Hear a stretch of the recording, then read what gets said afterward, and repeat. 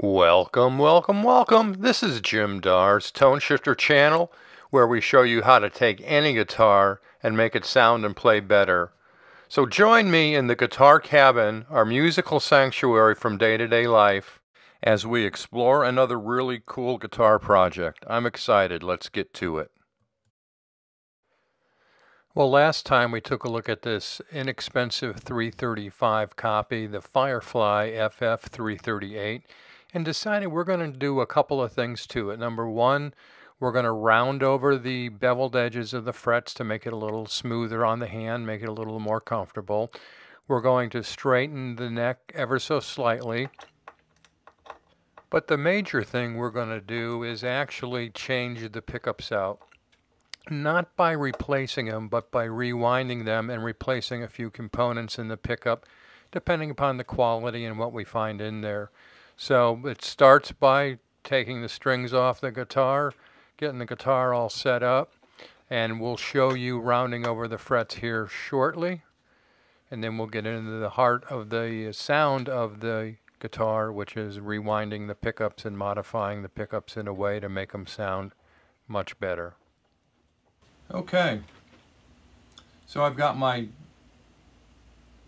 triangular shaped fret edge rounding file, and I'm just gonna do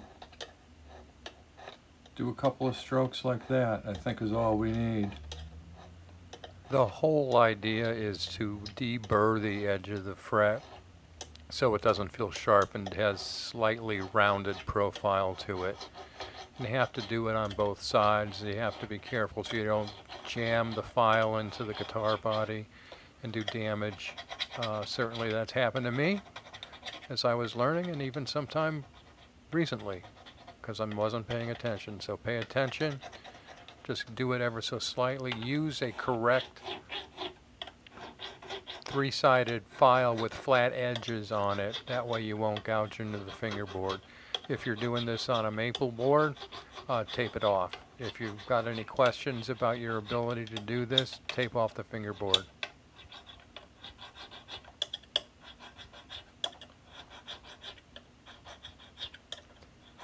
A lot of guitar work is very tedious, boring stuff, but you have to know what you're doing. You have to have the right tools, and you have to have the right approach to the tools, and you also have to have the right checks and balances in place to make sure that you're not doing anything that would do damage to the instrument and make it less playable. The whole goal here is to make it more comfortable in filing the frets, and we'll round over them shortly here with another tool that I made years ago that smooths the edges and smooths the fret tops down. Well, let's take a look at what I'm doing.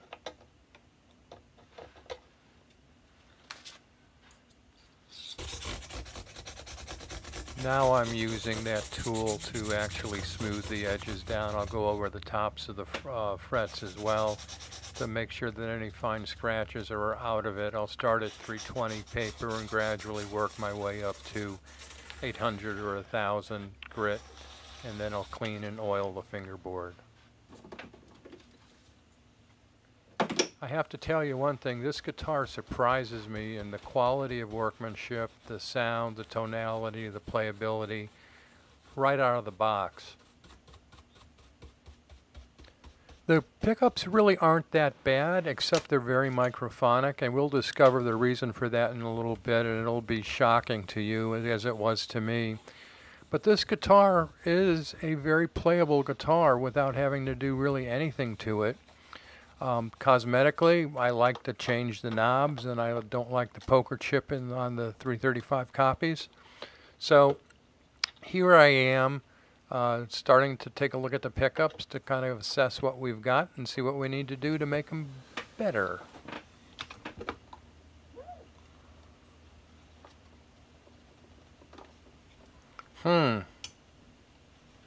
Very interesting.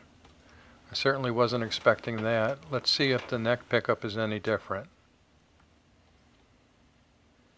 Here the pickups actually look a little unexpected. It looks like it's wax potted, which is a surprise because of the squealing. It might be wax potted very, very lightly. Also, the base plate is either aluminum or stainless steel, and my bet would be stainless steel. So let's explore a little further. I need to try to take the covers off, and I'm going to use a little old fret saw to cut the solder off of the base plate to free the covers. So let's watch and see what happens.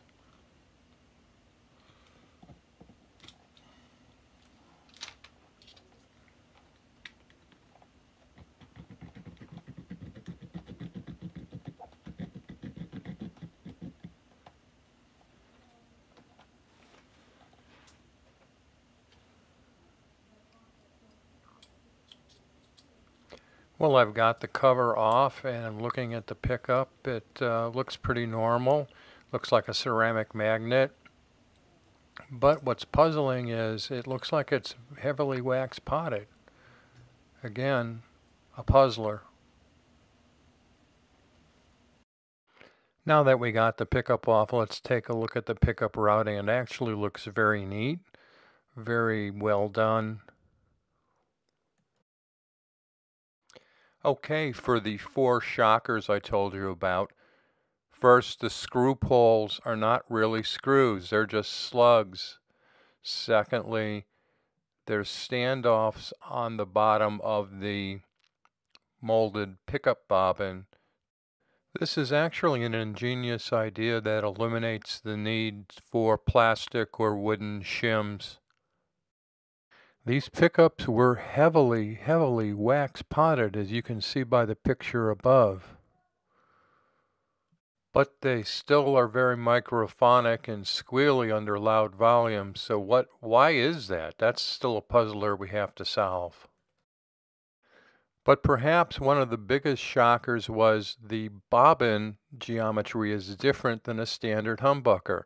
Although it looks the same, it's 3/8 of an inch of coil height compared to 1/4 inch height for a standard humbucking pickup. It's a huge difference in the geometry. As you can see, what I've done here is taken a picture of my coil being wound to 1/4 of an inch versus the bobbin on the winder, which is 3/8 of an inch. You can see the huge difference in coil height. What wasn't a surprise is I found a ceramic magnet in it, and you can see compared to the Alnico I put in, the dimensional smallness of the Alnico versus the ceramic. Now here are the FireFly bobbins being rewound on my coil winders. I'm actually using a same TPL spec that I would normally on a humbucker as one of the formulas that I like. It's a long process to come up with a formula that you like, and sometimes in your head you think, oh, I've got this idea, it's going to sound great. It doesn't.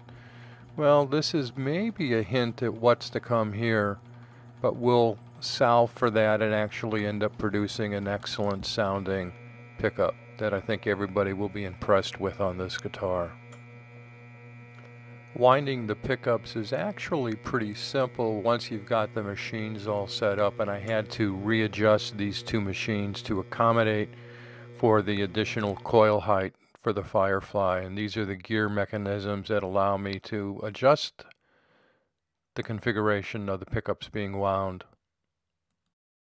Off of the winding machines and assembled. Once they're fully assembled, they get dipped in paraffin wax and beeswax to get a good saturation. I don't like to saturate mine completely with wax, but I do like to keep it a little light on the inner windings in order to get some of that vibrance and liveliness that good humbuckers are known for.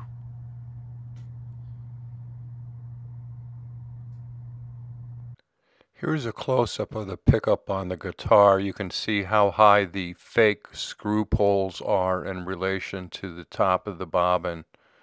This will cause some problems that we'll find out in a few minutes. So in theory it's supposed to sound good, but in actuality, as you'll listen in a second, it isn't quite what we expected and not good enough for me. So we'll have to listen and judge for yourself. Okay, So the big reveal.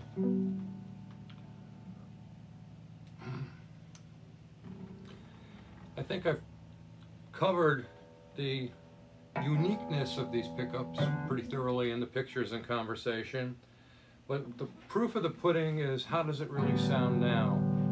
And I don't know, we'll find out.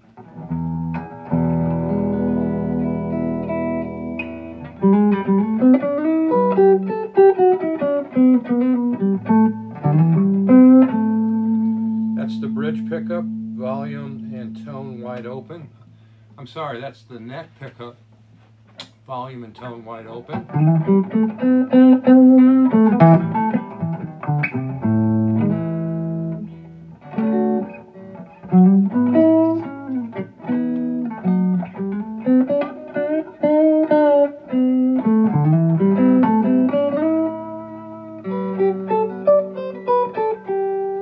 Both pickups.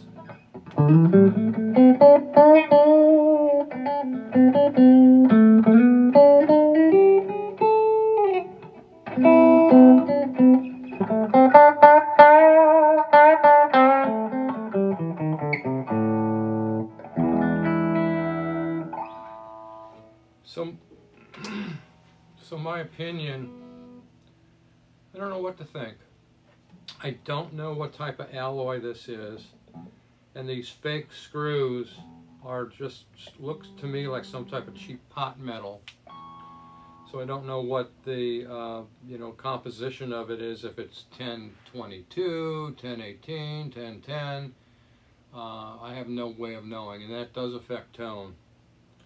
The other thing that's being affected here, I think, is the pole pieces protrude a good 1/8 of an inch out of the bobbin. Now what I might try to do is press these existing pole pieces out and put in a pole piece that I know the metal content. I'm not real happy with the way this sounds. Of course, it goes back to that old saying, sounds good on paper, sounds good in your head, sounds terrible to your ears. Well, this one I wouldn't say sounds terrible.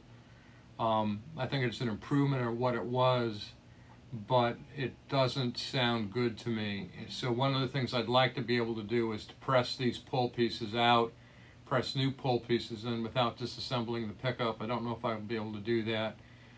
Worst case, I'll just swap it all out for one of my pickups that I know sounds good. So that's my honest opinion. Let me set this down and decide what to do, and we'll go from there.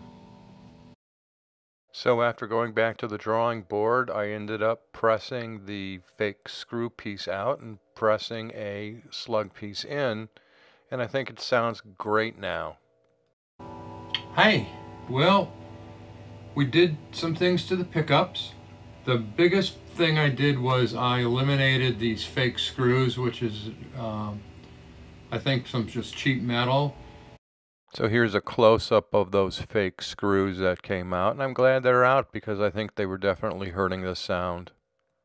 So what I did, the slugs that were in here originally, I left and turned them around into the screw position.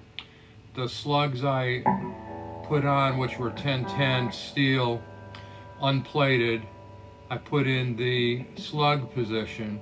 So this acts like the height of the, if it were a traditional humbucker, the same as the height of a actual adjustable screw nut. And here are the results, more of a traditional looking double slug look.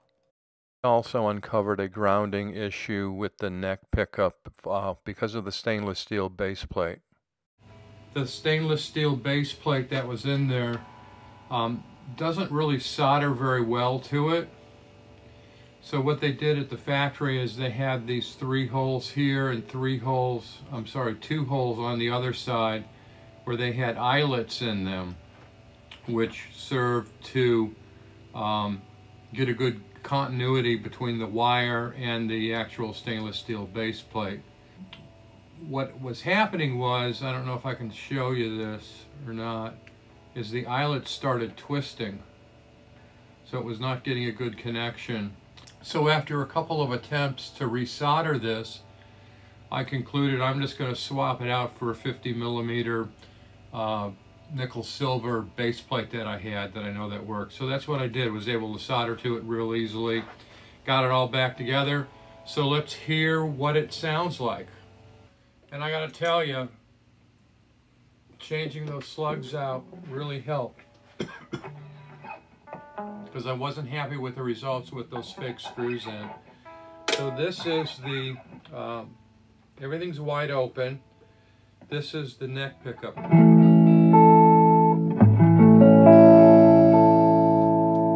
Both pickups.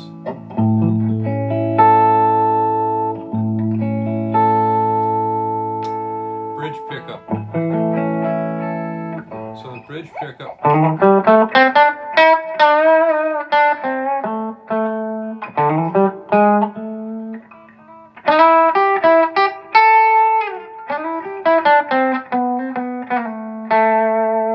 Both pickups.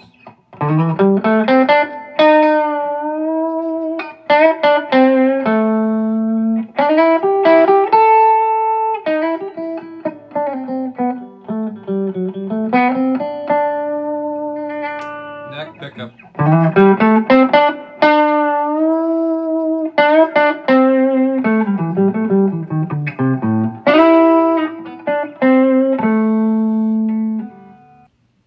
The amp is set the same way as it was previously.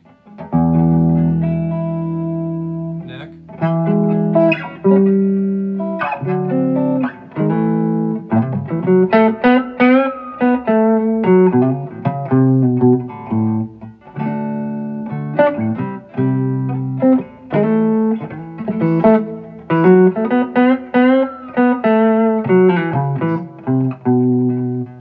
Both pickups.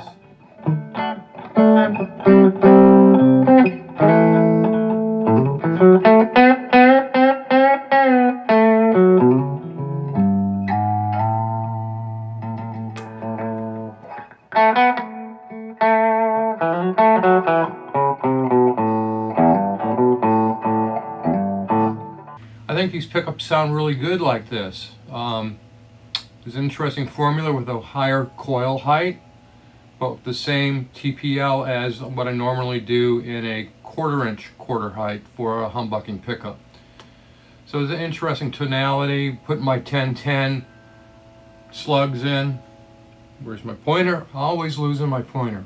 Put the slugs in, kept the existing slugs and flipped it around to kind of act as the pole piece up a little bit higher. So not only do we have a good looking pickup now, we have a great sounding pickup as well, and I hope you agree. Sounds pretty good. This guitar is a beautiful guitar, set up very well, but how I check the relief is I press at the 1st fret, I press down where the neck joins the body, and right about halfway I should have a little bounce to the string, about a business card or so. I like my necks fairly straight,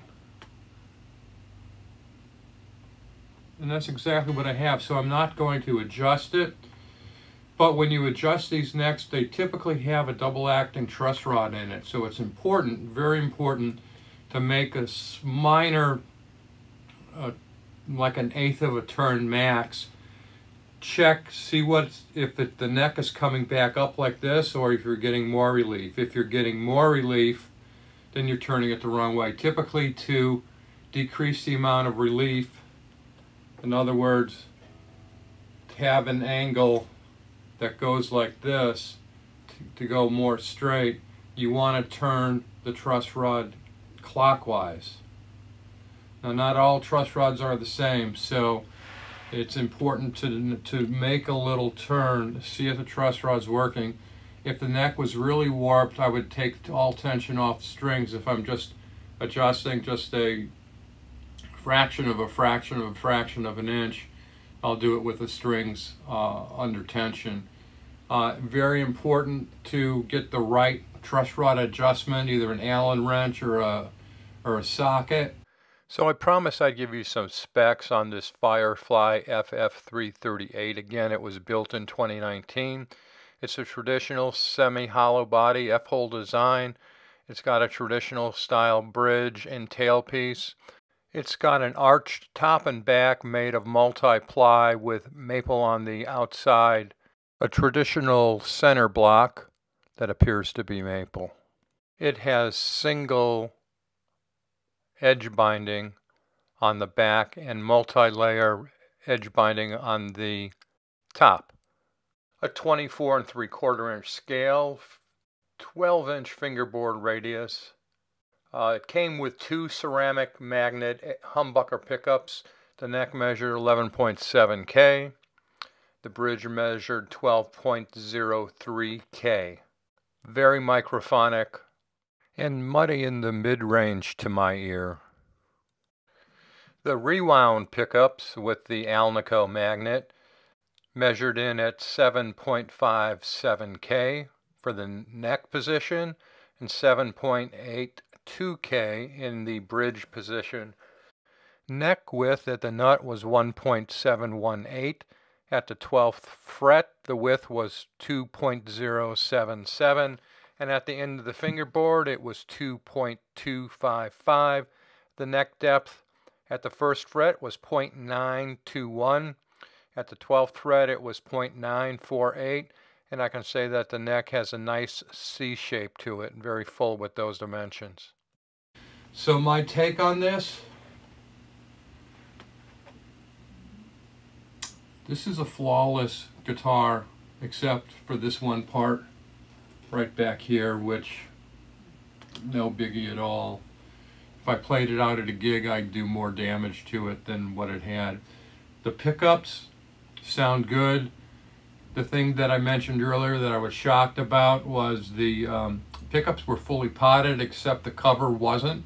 Cover was just glued on. So what I would normally do, as I said earlier, in a situation like that, is pop the cover off, put some silicone between the cover and the top of the pickups with a color that matches, but just a little bit in a couple of places, so it'll stop that microphonic feedback.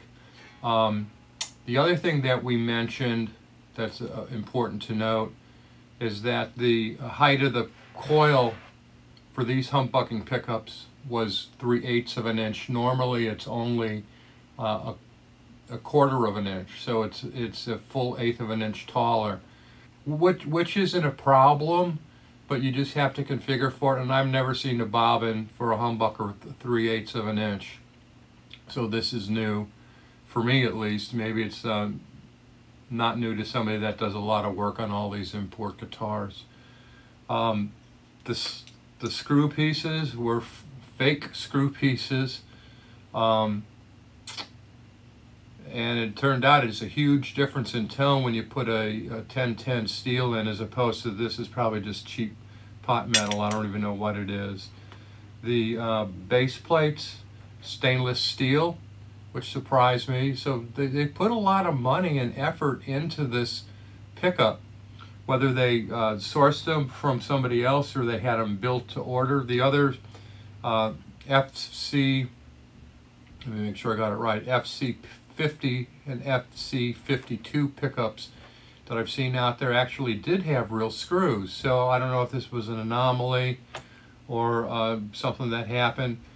The magnets were, as you can see, with the ceramic magnets were thicker, more like the size of a Gretsch Filtertron than a regular Alnico. I put an Alnico magnet in there, fully saturated, fully charged, and I think this sounds fantastic compared to the way it did sound.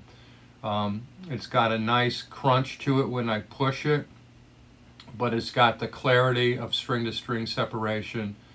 So the other thing that we did with the pickups that's worth noting, it wasn't a surprise, but it was like very thin wire, like 44.5 gauge wire, and I put 42 gauge wire in, poly-coated, single nylon coated, I believe was the spec on that. So took the pickup covers off. Absolutely no evidence of wax potting here at all. So these were obviously soldered on to the pickup after it was wax potted. Why they would go to the trouble to not secure this pickup from Microphonic by insulating it somehow with either wax or some type of silicone or some type of material to let it vibrate less. We had the same problem in one of the earlier episodes. The squealing Flying V was the same issue. The cover was vibrating. So take a look at that if you want to find out more about that. My take on this guitar, and I can't attest to the quality of the new ones coming out. I know that somehow they're all over the board. I'm thinking the importer may have these made in different factories or maybe switch factories along the way, because I've heard recently there's been some issues with QC, but it might be just a demand type thing where they have to get stuff out quicker. But this guitar, and I've owned Gibsons, I've owned, you know, top of the line Fenders, I've owned Gretsch, I've owned Guilds. This guitar equals them now that the pickups have been changed. So I would recommend, you know, if you've got the coil winding equipment, do what I did. If you don't have that, then find a good boutique builder or a used name brand and see what you can do. See if you can put them. It's fairly easy to put them in. I just stretched the internal wires out through the hole, soldered about a 6 or 7 inch length of wire from here to the solder joint, and pushed it all back in the control cavity. So I don't want to touch the electronics until they start becoming problematic. For $200 and a pickup rewind, I don't think you can go bad at all. Oh, here we go. ff338. I would say if you can get one at a good price, grab it. This is surprising. I'd say grab this. So that's where we stand.